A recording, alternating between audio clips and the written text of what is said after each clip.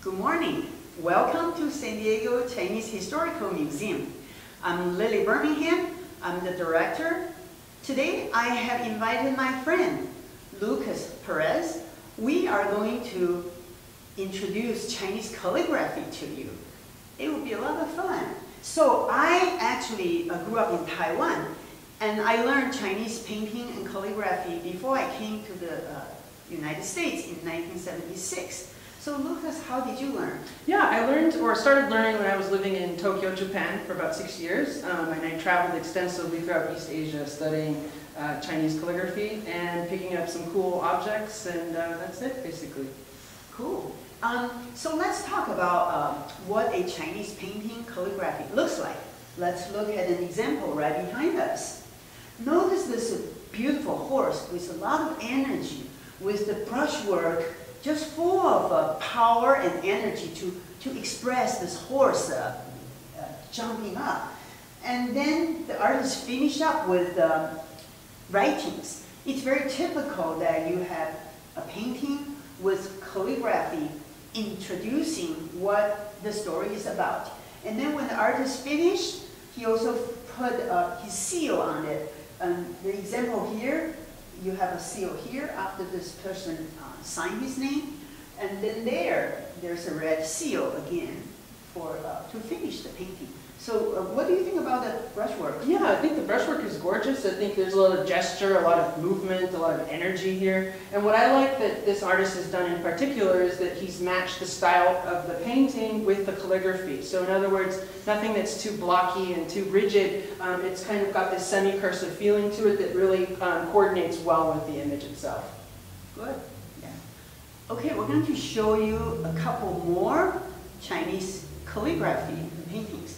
What I have in my hand is what's called the xíngshū, standard style. You can see every character is very clearly written. You can see each one fits in one square, one after another. Space is evenly spaced, and every character has the stroke. You can see where it's flat or pointed, very standard.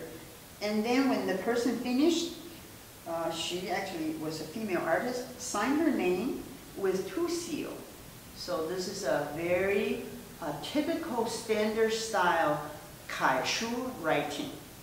Lucas. Yeah, and so we have here is another pairing of a painting with the calligraphy. And you can see here, this is done probably in kind of like a very modern xíngshū style. It's the block style. And then you can see it kind of coordinates with the painting itself. And one of the things that you learn quickly with calligraphy is that, or rather with painting, is that you need to learn the calligraphic techniques first in order to apply them to the painting itself. So you learn usually the technique by studying calligraphy, and then you go to the actual painting itself. Okay, let's talk about the history of Chinese calligraphy. How Chinese invented the writings. The very early ones were over 3,000 years old, and they were called jiaguwen. They were the carving characters, look like pictures in bones, shells, turtle shells, or animal bones. They were the results of ritual service, ritual ceremony, whatever the results they got, they would record on these bones. So Lucas, you know something about these bones. Yeah, so actually these bones were sold in traditional Chinese medicine shops as dragon bones. They weren't actually recognized as Chinese characters until in the 19th century when a Chinese scholar recognized these as the very earliest pictographic forms of the Chinese characters we know today. Yes, it's very cool. But carving on bones is very inconvenient, so Chinese evolved. They made the writings simplified. So look at this picture with 7 characters. The upper left would be something you see on the bones. So this was the jiaguwen, or the oracle script. You can see, look at what character do you think it is? I can take a guess. I'm going to say it's a tiger. I was going to say dragon. Dragon on the brain. Yeah. Yeah, no, it looks like a tiger. You can see in the Oracle bone script it has a very pictographic. It looks like the thing it's supposed to represent. And then over time, it's been systematized and simplified so that it becomes more of a writing style, right? Yeah, it's easier to write. For everybody to draw a picture. It's too inconvenient. So if you look from the top, go from the left, continue going to the right, it becomes more of a rectangle or even square shape. It's the same character. You can kind of see similar lines, but they become more horizontal, vertical, easier to track. And so the one on the upper right is called the official script, and it was used a lot in the bronze carving and some of the official writings in the early days. And then when you go down to the right, it's a little more kind of scribbled together. So it's called a running script. The one in the center is the standard script, is the one that's used most of the time. And you learn calligraphy with all these different strokes for the standard script. When you get better, then you can write the one on the right, which it's written as a running script, but I think it's more of a walking script. And then the one on the left is really fast. It's like a grass flying around, and I would call that a running script or cursive script. So, because which style do you like the best? That's a hard choice, but I think I enjoy the running script, the cursive script the most, the xíngshū, and it's because it's where you as an artist and calligrapher can really put your own expressive take on the character itself. With kaishū, the more blocky style, it's you have to follow a lot of rules to make it completely legible, whereas the cursive xíngshū is a little bit more expressive and you have a little bit more creative freedom. Yes, and actually we all started with calligraphy first before we were allowed to learn Chinese painting. You need to know how to use the brush, how to do the brush strokes before you could paint. And there are many, many guidebooks I have on the table. There are different styles, so people will learn. And this is an example. I was learning to write one of the style, and this is just how we learn. We repeat the same writing over and over until we got it done, and that's how we learn.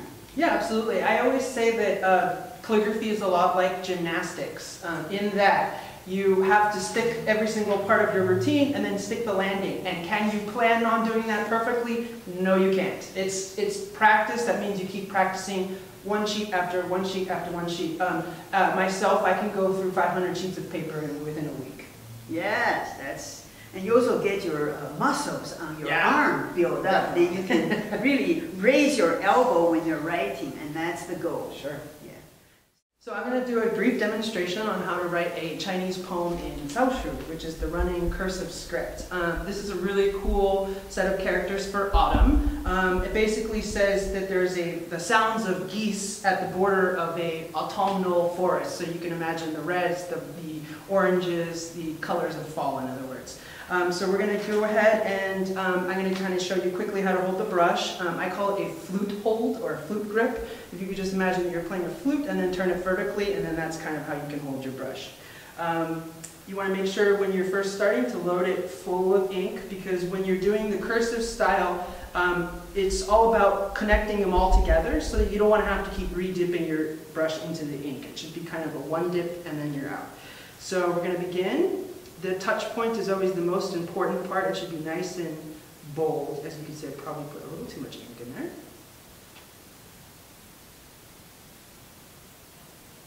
And the nice thing about xíngshū is the combination of fast and slow brush strokes.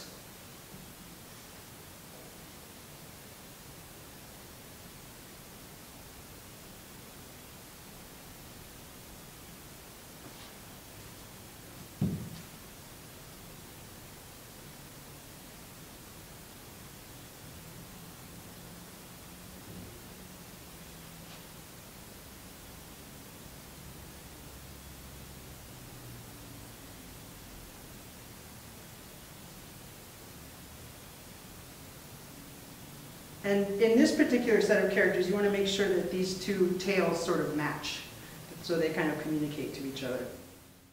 So I decided that I'm going to do this again because, as you can see, the first character has got a little bit too much ink, a little bit too much water perhaps, and so it's sort of bled into the page. Sometimes you can do this effect and it'll be a really cool stylization when you're doing calligraphy, but in my case I don't really like it, so I'm going to do it again. So here we go. I'm going to just be quiet while I do this so I can concentrate.